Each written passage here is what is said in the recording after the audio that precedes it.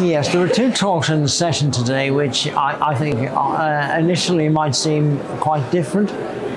One was looking, of course, at the management of cerebral metastases, and one was looking at trying to identify what's within a group of tumours which is very heterogeneous but has never actually been teased apart.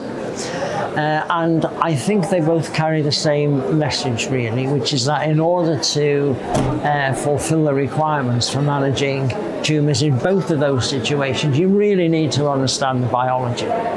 That's absolutely crucial.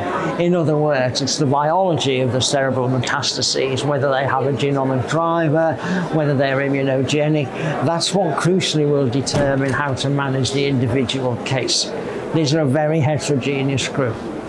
In the case of large cell neuroendocrine carcinoma, that's an entity which doesn't actually exist. It's a classification of convenience which has been around for a long time. And it's practically applicable, but we've always known that within that group there's a great range of tumours, and no one has really ever taken on the challenge of teasing them out. So, for instance, you can't address the question of how do we manage large cell neuroendocrine carcinoma when within the group that you're interested in, there might be half a dozen different entities which you haven't separated.